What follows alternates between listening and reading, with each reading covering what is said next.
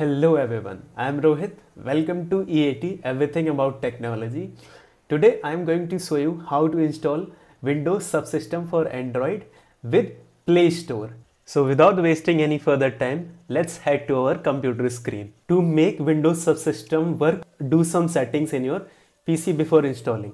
Go to the Start menu and search for Turn Windows feature on or off. Here you will see the window. Enable Hyper-V Virtual Machine Platform, Windows Hypervisor Platform. So these are the options you need to check and click on OK. It will take some time and the feature will be enabled after the reboot. It will also ask you to reboot your PC after the reboot is completed. Now let's download the WSA zip file from the GitHub website. Just search WSA GitHub and on the first website click on this. By scrolling down you will find Windows 11, Windows 10 and some links of the stable builds and pre-release builds. So I will go with this stable build Windows 11 x 64. Here is the another page. We have to scroll down almost to the end where we will find some download link. There are multiple versions of it. We will go with this one, GApps with no Amazon App Store.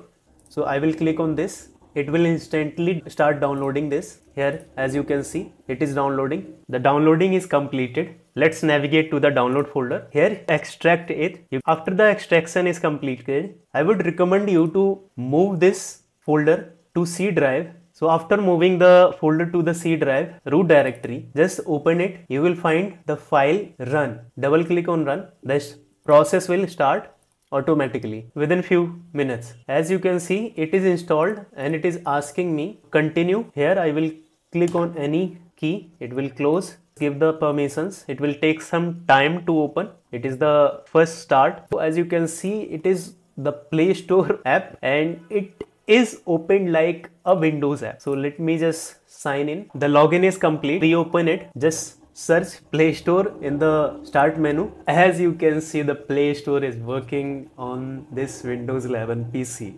Isn't it amazing? You will have endless library of applications. Now let us do some settings. So let's go to the start menu and search for Windows Subsystem for Android. First, let me show you the file section. By clicking on this icon, you can open the files app of this Android system. There are multiple folders. There is also a Windows folder here. It is right now empty. I will tell you what is it and what is the use of it. Now, let's go to the app section. There are the app list. From here, you can open a particular app like this and you can also uninstall it from here.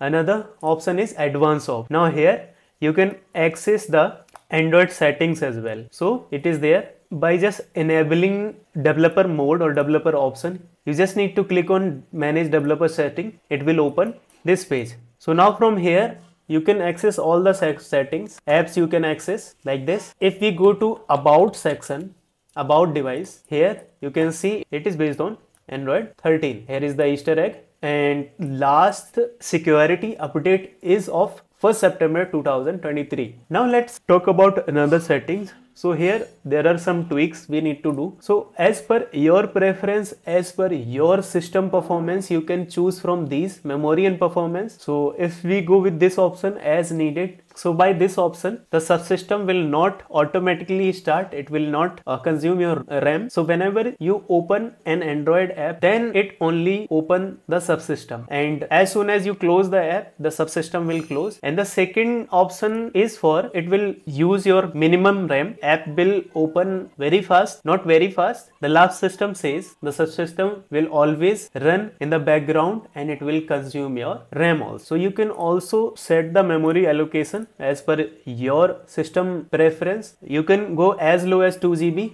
and here by default it is set to 6 GB and I have 16 GB installed in my system. So I am preferring to go with 6 GB as there is no many apps are installed in this PC. So I am going with the continuous and default 6 GB of RAM uses. Next, you can see that there are options for high performance, power saving and specific GPU. So if you're using a desktop PC, you can go with the high performance always, or if you're having a laptop, so you can go with the power saving options. Another last option is experimental feature. So here, if if your app, any app that is dependent on the network, if it is not working, it is not able to access your internet, so this option will help you. It might work by enabling this option. And last option is very important. This is the share folder. So this is the same folder which is going to be used by subsystem of your PC. Okay, so let me change this option. Let me change the directory of this folder. I want the Android subsystem to utilize my files of this folder. Now I have set my custom folder here. So whenever I will go to the files app, it will detect that same folder. But first turn it off, turn the subsystem off. It will going to restart and just set that folder into its directory. So let me just turn it off and close all the apps. All the apps are closed and just turn off it. And then we will check file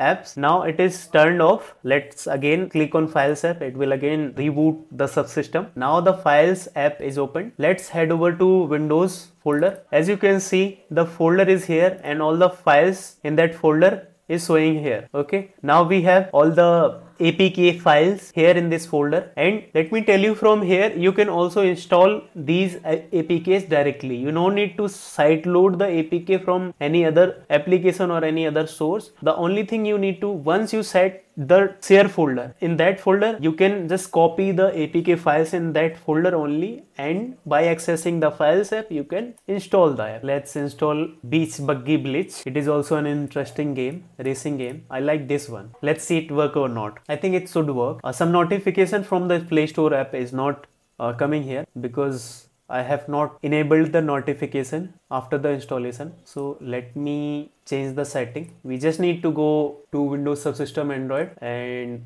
go to the setting, Play Store, app settings, and here, from here you need to enable notifications. Now we will see some notifications. Okay, it's working. Let me install another app, any app. Let's install Google Gemini. Yes, it is giving us some notifications here. Now let's open this also. It is working. Let's play the game first. Now let's see if the key mapping is working. Okay, asking for tilt or touch. Let's click on touch, as it is as we are using keyboard. I think the keyboard is working fine with this game. Now I have all the Android games. Not all, this is one of my favorite games. Now I'm playing this on my PC, the Android app on my computer. I know there is the Windows version of this application, but that application consumes a lot of hard disk space. That Windows application. This application doesn't consume much hard disk space. How can I?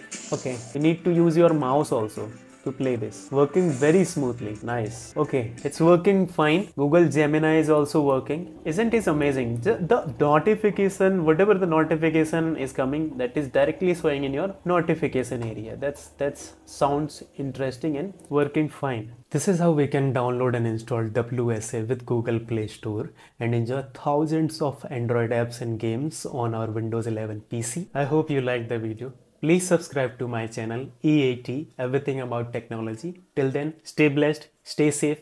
Jai Hind, Namaste, thank you.